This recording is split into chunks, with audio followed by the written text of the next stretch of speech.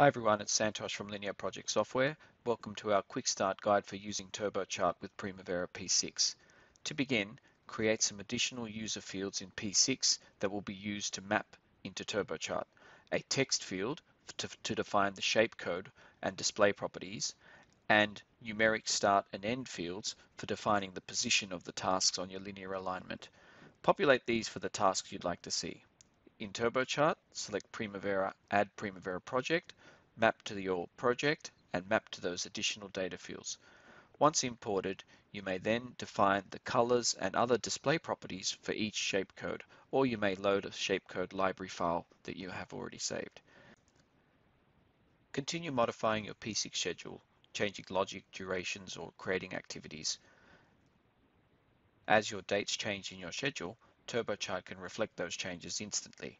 Within TurboChart, all we need to do is press Resync or Control R, and the chart is updated instantly. Visit our website or contact us by email if you have any further questions. Again, thank you for using TurboChart.